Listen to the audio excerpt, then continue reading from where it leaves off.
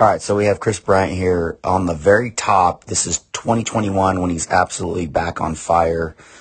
He's had some injuries in the past, some oblique stuff, and then this is him on the bottom at 2020. And you can see the differences, and I think the reason why he gets into these injuries is because he puts himself in a compromising position to start with and land in. So if you look at the bottom one, look how far out his knees are in front of his feet.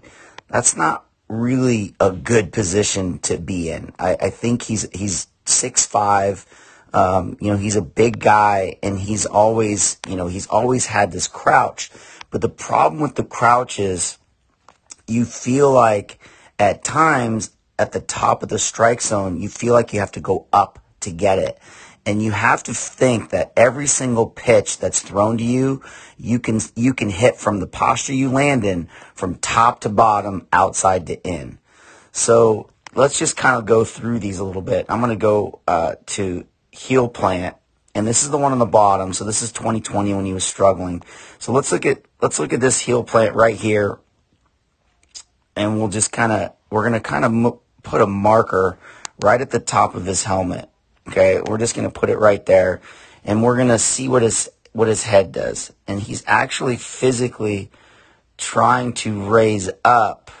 He's raising his whole body up to try to hit this pitch. He's trying to go up and get it. Now, granted, this ball's way out of the strike zone, but when you're crouching this far, you feel like everything up in the zone is something you have to go up to get. So you start offering at pitches actually outside of the strike zone.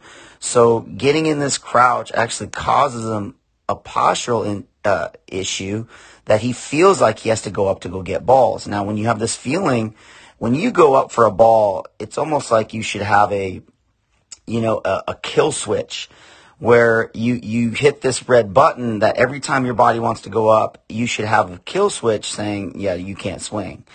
So let's just watch the very bottom. We're going to go to heel plant.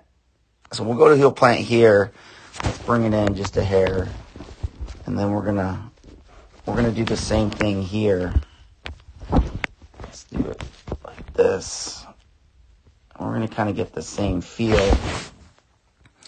and then we're gonna watch at this higher pitch, even at the top of the strike zone, but he still thinks it's down to him.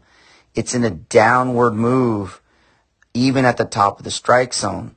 So his hands flatten out. He's changed the path of his hands. He's not trying to raise up. He's just trying to go through at this point.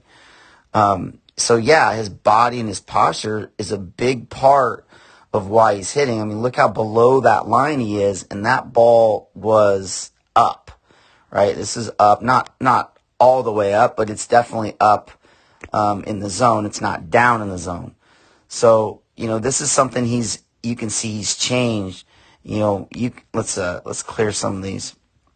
And when you have all these moving parts, look how he's landing right here, and he's trying to move to go get this ball. He's moving his head. I mean, he's so crouched, his knees are so far out that everything he moves on, he feels like he has to go get, where he's gotten himself a lot taller, and he's done a better job at making himself, hold his posture.